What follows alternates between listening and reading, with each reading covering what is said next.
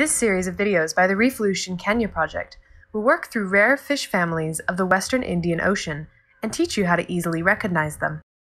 We have grouped similar-looking fish families together and will discuss them in detail so that it will be clear how to distinguish each family. These groups are based on easily recognizable features of the fish, but do not necessarily indicate a close taxonomic relationship. The first group of fish families we will discuss in this section are the Elongate Burrow dwellers. The first family is Ptereleotridae, the dartfish. These have very long bodies and generally have lines in their color patterns. The second family is Malacanthidae, the tilefish. These are also very long and have a long continuous dorsal fin. Let's start looking into some more characteristics of the family Ptereleotridae, or dartfish. These are small fish with a very slender body, large mouths, one or two dorsal fins, and very small scales.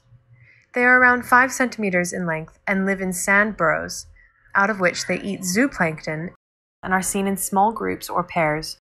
Colors are generally white or light blue. A few species in the Ptereleotridae family will be shown to highlight their main characteristics. First up is Nematiliotris magnifica. These are white-colored in the front half of the body, which fades to a dark red near the tail. Notice the very long dorsal filament which stands up at intervals while they're swimming. The next species is Ptereleotris evidis. These are silver near the head and dark blue-black color near the tail. The second dorsal and anal fins are generally flared while swimming, giving them the characteristic dart shape. Next is Ptereleotridae.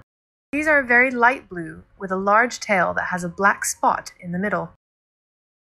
This is Ptereleotris microlepis. These are a light brown to gold color with a yellow first dorsal fin and semi-transparent dorsal and anal fins. You can also see 2 light blue stripes which start at the eye and end near the pectoral fins.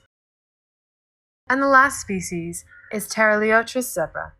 These are light blue with uniform vertical stripes down the length of the body and a purple patch around the eye. The second family is Malacanthidae, or tilefish. These are elongate fishes with a long continuous dorsal and anal fin. They are generally 15 centimeters long, but some reach much longer lengths. Similar to dartfish, they live in sand burrows, out of which they feed on zooplankton or invertebrates. You can generally find them in pairs, and they are usually silver in color. The first species in this family that we will review is Haplolitylus cuniloculus. Body colors in this species vary between olive, brown, or yellow. They also have a blue fin outline on the dorsal and anal fins. The next species is Malacanthus brevirostris. These are white in color and have a blue and black striped tail.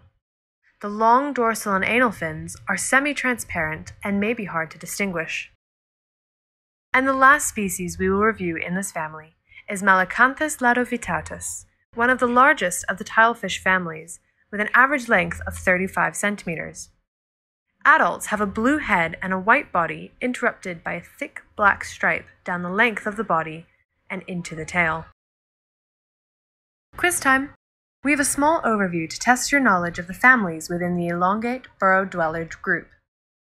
Which fish belong to the Ptereleotridae family, and which belong to the Malacanthidae family? Pause the video to see how you do. Are you ready?